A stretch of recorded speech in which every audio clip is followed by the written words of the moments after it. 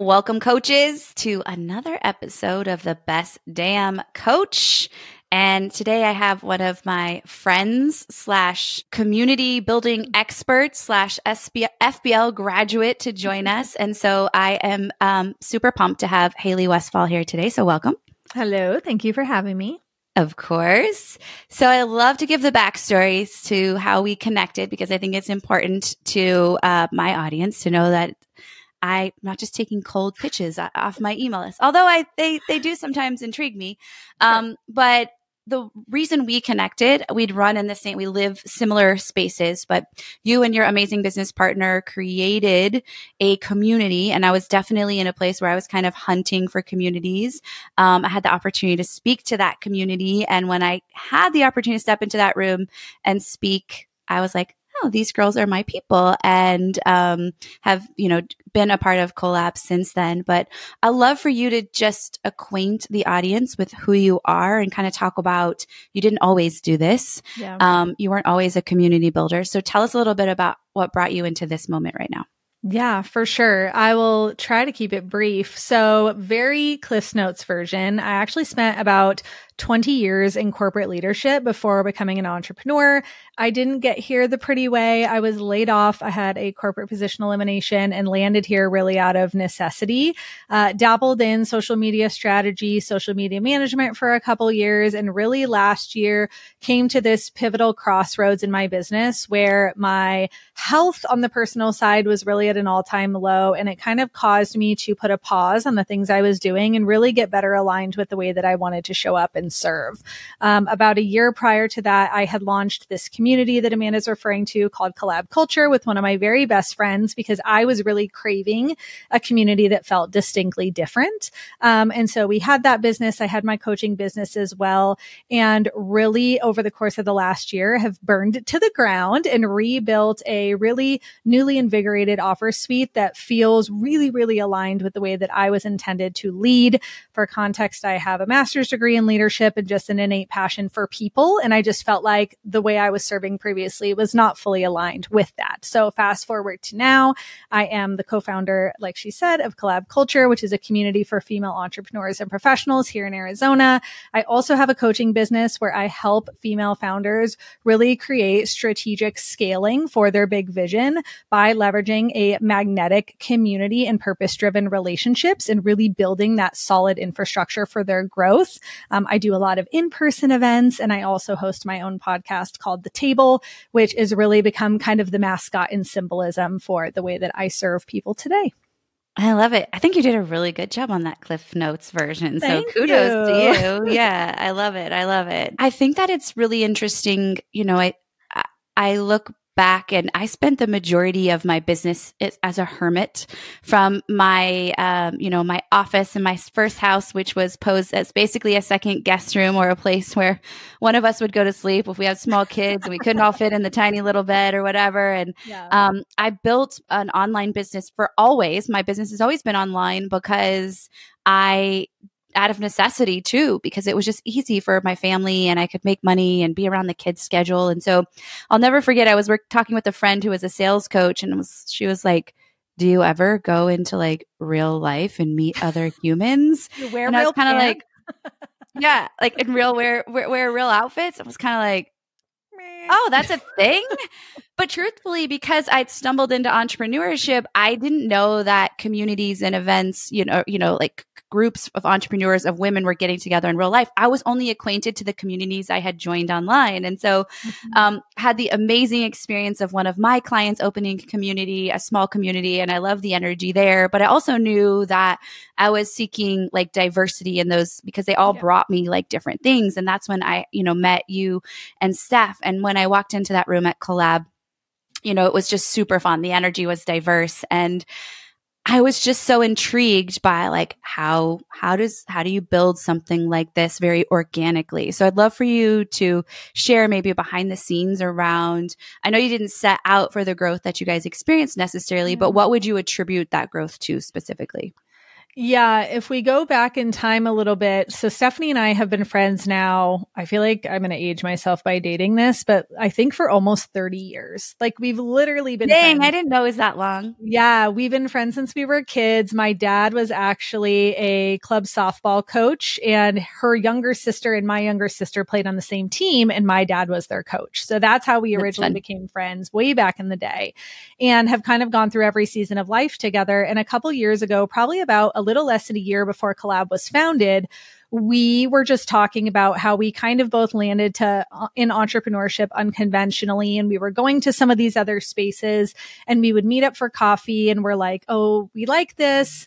Don't love this. You know, what would it look like if we could take all the best parts that we love? Like if we could only find a place that was like the best things that we love and we could just like forgo the things that didn't feel super aligned. And we found ourselves on this treasure hunt, if you will, trying to find this golden goose, and we weren't finding it. And we just really felt a calling on our heart where it was like, if you can't find it, build it. And whoever it's for, that's who it's going to align for. And so it was over the course of almost a year. And I remember so distinctly, it was right around Thanksgiving. And I called her and I was like, the time is now. I don't know what it is. The time is now. We just need to do it. And she's like, it's so weird. I was literally just thinking the same thing. And I'm like, forget it. We gave ourselves 60 days. We're like, we're going to throw it together. We're going to have this like little intimate dinner and we're going to pitch 12 women that we know that are local entrepreneurs. We're going to meet at this little coffee shop that Amanda and I both frequent regularly. And it's going to be great. And that's going to be our community, right? These are going to be our people. So we plan this thing for that January. We have these women over to her house. We have this dinner and we're like, does this idea suck? Yes or no? Do you want to hang out with us? And they're like, we love it. And we're like, okay, cool. Done. Check. We did it. That was it. We're just going to put it up and see if maybe we have a couple stragglers that want to hang out with us and do this thing. We launched it the next day and within 72 hours, we had like 45 people signed up. And we were like, well, crap. I guess we're not meeting at the coffee shop. And it was just really crazy to see just that compound impact of like people were craving it, but nobody was in a place where they were willing to take that scary first step, right? Because nobody wants to feel rejected. Nobody wants to put their big idea out there. And then they're like, oh, nobody wants to sit with me at lunch, right? It goes back to like our childhood experience. High school drama. Right. Of being like isolated. And so it just took us being willing to do it. And now over the course of the last 2 years, the impact that it's created in our community has been huge. And literally all of our growth has been word of mouth referrals and Instagram. Those are really the two places that people find us, but it's mostly word of mouth referrals from people that have either come to our events, they're on our membership, or they're just people who know us out in the community and just love the work that we're doing. So it's been really, really cool to see that our big vision and what we were wanting has felt aligned with so many other people. Yeah, I love that. I mean, I have a lot of questions from what you said because I think there's people listening and I think community can look a variety of ways. But when I think community, because I've spent so much time in the online space, I immediately in my brain go to like free Facebook groups. And I don't know if you and I have had this conversation. Those make me want to vomit. Like it's not my jam. Yeah. And maybe I'm wrong. Maybe it's like that was an old season of life. But there's so many ways to build community that I think we often overlook. And I think there's elements of community that every single business needs. But I'm curious, like, by building this community, how has that directly benefited you uniquely in your business endeavors and your partner as well? But like, what are the benefits of having community overall? Yeah, I think the thing that we had to get humble with real quick, and this is bi-directional, right, is that it's not about us. It's not about Stephanie and I. And that is both really freeing from the weight that it puts on your shoulders as a facilitator to be everything for everyone, when really, quite frankly, we're the least people that it's about. It's really around creating that culture and that connection for everyone to turn towards one another. And so I think us alleviating that stress off of us not only allows a community to really focus on each other rather than, Stephanie and I on a stage all the time. And it also allows us to not feel the weight of that because it's really everybody's community just as much as it is ours. I think I'd be lying if I said I don't get business from members of Collab. I mean, I'm front and center for them on a regular basis. They see me all the time. I am a very servant leader. I am the first person to want to be helping other people, to be connecting people with one another. And I think because of that, I do become front of mind for them in a lot of other ways. But for me, it's allowed me to find hope in entrepreneurship because like I said, I landed here. It was a little dark, right? It wasn't, it wasn't the bright and shiny, like I have arrived. I am a business owner. We went from making a lot of money to making no money real quick. And I had to get scrappy and figure out what I was going to do. And that was at a time when my kids were still pretty small and I was used to being around people 24/7 in an office. And I'm such a people person. And then I was like, wait, I'm supposed to just like sit at home by myself and do this thing alone. Like you were saying at the beginning, and like not wear real pants and like, do we brush our hair? Like, I'm not really sure what the rules are. And so for me, it was really giving me that light of like, I can create that. Right? If the culture is not created for me because I'm not in that corporate environment anymore, I now get the freedom to create the space that I feel aligned with and really call in the people that feels aligned for too. So I think for us, it has just been a really cool opportunity to create impact for other people. But for us also to just continue to share our mission and really the impact that we want to create, not only for other people in their business, but for our own personal growth as leaders and also for the impact it can create here locally in the community. Yeah, it's so true. I'm thinking though about like fast forward to now, kind of where you're supporting other entrepreneurs and why is having some element of community or being plugged into community like a absolute must, specifically for coaches, obviously, because we're talking to coaches, but why is it critical in this world that we live in now that we be plugged in or create or have some sort of connection to community ourselves? Yeah, I think for me, the number one thing I think of is trust. And I think by fostering relationships with people, we're in such an age of digital consumption where we are getting hammered 24/7 with everybody's offer, everybody's, sales pitch, everybody's whatever information that they have. And it becomes really easy to get caught up in this hustle of trying to keep up and trying to grind and trying to create all of this inbound flow into your business. And one of the things that I actually teach in my program is you don't have to work that hard, because if you really pour into creating this strong foundational structure where maybe I serve people in this capacity and you serve people that is a similar audience, if you will, right? Our demographic is similar, but we're serving them in different ways. We have the opportunity to really cross leverage like audiences and really create more compound growth faster in whatever capacity that feels aligned for you by really creating those partnerships and creating that brand awareness amongst people that you can trust. Because I don't know about you, but when I'm looking for something, I am going to be far more likely to take a personal recommendation from a friend or somebody that I trust than I am from like an Instagram ad, right? Yeah, or something that hits my inbox. And so I think by creating that, we all know entrepreneurship can feel isolating.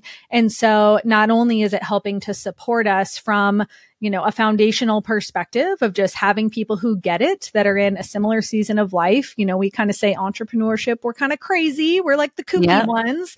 And so finding people who not only get that, but also are able to help support the growth of your business. I think if you were to go to Collab Culture today, I would be shocked to find a single person that has not found growth within their business, whether it's getting a new client, whether it is, creating some sort of implementation in their business, whether it is just honestly growing their confidence as a business owner. I would be shocked to find a single person that does not had monumental impact from plugging into this community. Now, I will say, this is my cliff note, showing up is not enough. it's true. Simply showing up is not enough. So if you're going to be, facilitating community or participating, you have to engage, you have to give in order to get. And if you are willing to do that, literal magic, magic will ensue, but you have to be willing to do the work. Well, and I think through all of this, though, as I'm hearing you talk, it's really a reframe of the definition of community. We're not talking about physically building a community, rather, but like really pouring in and nurturing relationships at the core of that. And I think that's where we often miss out, is having a podcast like we're doing right now is actually relationship building, right? It's building community, because you and I are building relationships and trust and extending our network, but also the listenership is a facet of community, because just by the sheer nature of podcasting, there's heightened trust and authority that is developed, because we get to, like, there's so much, like 70% of, 30% I think is verbal, 70% is nonverbal. That's why I'm a fan of video work too. But like understanding that just by listening to someone, like we start to get them, we can tell if our personalities jive, it builds unconscious trust. So there's so many ways, that relationships really happen that are beyond the quote unquote traditional terms of community. For sure. And that was a huge reason. I mean, I just launched my podcast about a month and a half ago, and that was a huge calling that I felt just from listening to podcasts like yours and other ones that I binge, was like, I feel so connected to this person, even though obviously we know each other in real life, but in other cases, sometimes you don't. And it really allows you to feel like you're in the car chatting with your best friend, right? Listening to them talk about whatever that subject is while also gaining value at the same time. And I love that you shared, there is not a one size fits all model, right? There's not a template that it has to look a certain type of way. Just as much as our community of 140 women in Collab Culture is massively impactful for me, so is my self-created mini mastermind that I have with 3 of my best friends that the internet gifted me. And we all run communities and have coaching businesses. And that has just served me in a completely different way. So I want, if you're listening and you're like, it feels like a lot, it feels overwhelming, just know there's not a prescriptive framework, if you will, that it has to look like. You have the ability to choose, which is honestly quite a gift. Yeah, totally agree. So you mentioned at the beginning, you kind of had this burn it down moment in business in the last year. And I kind of had a front row seat to watching your brain start to turn and be more in alignment, which I love and I'm a huge fan of. But I also had the opportunity to have you as a student inside the Framework Builder Lab, because as you were going through this process, I could see wheels turning, and I was like, hey, Haley, come join us. Because even though, to your point, you felt like you kind of had this methodology and process and knew there would be a lot of nuggets for you to glean to only improve, the entire experience. So I'd love for you to just walk back and share a little bit of where you were at that process of ready to jump into kind of this not new side of you, but this front facing side of you to grow your next program, and what you feel was a hurdle for you at that point. Yeah, for sure. I think I'm definitely a visionary brain. So I have lots of ideas. I have all the great ideas, and sometimes can tend to get caught in the weeds of getting debilitated by details. And so in my mind, when we had actually talked about this, I was like, oh yeah, I've spent all this time and I've built this framework out, and, I know what it's going to be. But what I didn't say is all of the little steps I had created for myself, the to-do list and all of these granular aspects that I had to have done before this thing got off the ground. And so in my mind, I was like, okay, I'll do it. What can hurt? I love Amanda. She's so knowledgeable. I'm sure there's things that I'm going to gain, but I really, quite frankly, didn't realize the impact it was going to make until I got into the thick of it. And I was like, wow, okay. So I did know a lot, but also this has really provided me the opportunity to shift my perspective and not only give me the permission slip to take the action and take that first step and get it off the ground and go, but also really, really get aligned with the way that my messaging was being conveyed to my people, to make sure it was calling in the right people and really articulating the right message for the transformation that they were going to experience. And so again, I think it's I know I'm made for impact. And so I'm like, well, that's enough. And it's well, that's great. But if people don't know what that is and they're not able to articulate, even simply using that word community is so misconstrued every single day. Because I think so many people get fixated on having to look a certain type of way, or it feels like warm and fuzzy and hugs and feelings, which yes, it can be all those things, but can also be like compound revenue growth and better client retention and higher quality leads and referrals and power partnerships and more strategic pieces. And so it was really up to me. It's not up to everybody else to figure those things out. It's up to me to do a better job of really relaying that to people and making it meaty and tangible and something they can dig their teeth into.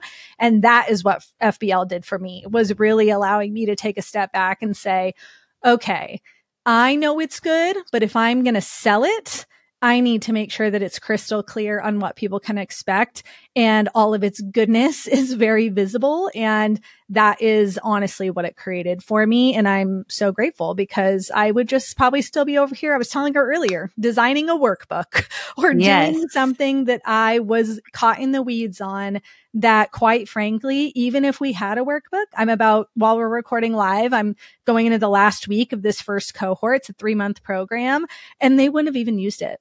They literally wouldn't have even used it. And so I'm like, I would have allowed that to derail my progress, to be something that I asked them, if we had a workbook, would you guys want it? And they're like, meh. I'm like, yeah, totally. Great. Perfect. I think, to your point, thank you for just re-emphasizing that permission slip piece, because it's so easy to wait and be in perfection paralysis and think it has to look a certain way. And what we're doing is wasting time, our most precious, valuable commodity, and we're wasting our money because we're not leveraging our talents. We're missing out on serving people. But I'm such a fan, and we were recording this earlier on your show, of monetizing as you build it. And so the framework is never really quote unquote done, right? If you are a person that demands excellence and wants to serve your clients in the highest capacity, you're constantly asking questions about, is this working? Well, how can we do it better? And so I think the quicker you put it out there, the quicker you get that feedback, the better it becomes at a faster rate, and the more results are delivered. And so if you're struggling in that perfection place, come to our side of the world. We'll help you take action on it. But it was like such a great example. The other day I downloaded this a person I follow that's a launch specialist. I downloaded a freebie. It was like 50 pages, and it was literally just a Google template. Like, I'm pretty sure she just went on a walk and voice dictated like all this stuff onto paper. And I actually needed that from her too, because I've gotten more into that place. I'm already like kind of anti-Canva templates in general, because they're just not so personal. But I also needed to see this 50-page messy, and I got a lot of value out of it. And I really think the trend is getting back to that place. We're no longer bullshitted by like prettiness and aesthetics. And so those of you getting hung up in that place, it's actually about the meat that people want, I think, nowadays. Yeah. And like the things that I would get caught in are so silly, like naming, like what something should be called. And I like, alliteration and playfulness, and all these things. And we're like, my business partner for Collab, she's like, literally nobody knows what this means. Like, when we're designing things together, she's like, as simple and straight to the point as possible. I'm like, but it's not fun. And she's like, we don't need fun. Fun doesn't make dollars. No, I mean, and you saw that in FBL when it comes to naming. I'm pretty hardcore on the naming conventions, because everybody does. People think they have a framework because they came up with a clever acronym that fits with the word brave. And I'm like, but nobody knows what the brave method is. And you don't actually have a framework. You have some words that you crammed into an acronym, and they actually don't create results. And so it's not a framework, it's an acronym, and that's okay. But truthfully, we want our titles of our workshops, of our frameworks, of our programs to be enough elusive that it draws us in, but to be clear enough that we know the outcome. And I think a lot of people do get stuck. Marie Forleo always says, a confused mind says no. And so we want to make sure in business we're thinking about being as clear as possible with our language. Yeah, for sure. And I think you're totally right. I tell people all the time, if we say we're for everyone, we're for no one, because nobody's going to self-elect to be like, she's obviously talking to me. So I think that it's our responsibility as business owners to really convey that. It's nobody else's fault if it's confusing. right? Yeah, It's up to for us sure. to figure out what that verbiage is. What are they using? What is the actual terminology they're using when they're talking about the areas that they're struggling in? And how does my offer align with that? And how can I make sure to convey that in a way that is calling their attention, if you will, catching their attention with some of the terminology that they would use to describe those same issues? Totally. I'm curious because I think there's other people listening that think they have a framework or have their process locked down, and they're kind of like, well, I don't know if I really need to go through the FBL. What would you say to that person that was in some ways where you were, but maybe in the midst of creation, feels kind of confident or like they've already had something created? Yeah, I just think outside perspective is everything. And I just think for me, it's a little bit humbling to say that I had space to learn, but I actually feel on the flip side, what I would have been robbed of should I not have taken that opportunity. And I think the FBL is so accessible that it is like the best fine tooth comb that you can have for designing your offer suite out there. And the thing that I loved was all of the visuals, right? Like the Venn diagrams and like the different visuals, the boxes where it's a grid and it's very systematic to say, hey, before we go to step 2, we need to go to step 1, and making it very, very intentionally designed rather than, I don't know about you, I'm a little squirrely. And so, I may have all these things, but they're kind of in a notebook or they're in random Voxers to myself or notes written down. And I think it really allowed me the opportunity to slow down and pause and really make sure like, hey, are all of my T's crossed? Are all of my I's dotted? And does this make sense? And the other thing that it actually allowed me to do is really have the opportunity to then convey that to other people, to say like, hey, I've gone through this process. I have this 4-square grid and I've written this stuff down, and then like audibly articulate it to somebody else to really see if it was hitting or not. And then not allow myself to move forward into the next page, because if that is clear as mud, then there's obviously work that needs to be done there. So I just think honestly, it was such a game changer for me. And I think you being an expert in that field speaks for itself. This is literally your zone of genius. So why would I try to be something that I'm not? It's not my zone of genius. So I'm just going to leave it to the pros. Well, thank you. I appreciate that. I'm so glad that you took away that value and it just increased the potency of what you already knew you were like sitting on top of. And that's really the goal, is like, you are the expert, but how do we make it even bigger and badder and more robust and potent? And you really drilled down into like feeling like, oh, dang, I am good at this. Yeah. And that's the feeling I want everybody to leave with, and to see, that they have this tangible transformation that they can create with people. So yay that you got that. I'm so grateful that you could spend time with us and really kind of give us like a high level view of the potency of community. I know you run a group program now supporting this and leveraging communities. I would love for you to share with our audience, where they can connect with you on socials to learn more. And just like a great way to start. Obviously, you have the Table podcast that just launched, so celebrating you. I love that you are breaking through into the podcasting world and bringing on some amazing guests too. So tell us more where we can get to know you. Yeah, I also hang mostly on the gram as I don't know if we're elder millennials now, or I actually heard the term geriatric millennial, and I reject that one. Wildly offended. I was like, how dare you? But yes, I spend most of my time on the gram. I also am trying to reinvigorate my efforts on LinkedIn. So if you want to come hang out with me over there as well, my Instagram handle is that is not it. My Instagram handle is the Haley Westfall, HALEYWESTFALL. I'm also over on LinkedIn at Haley Westfall. Come hang out with me over there. If you are local to Arizona, I do host a series of in-person events, which are super, super fun and just a really great opportunity to connect in a more intimate space.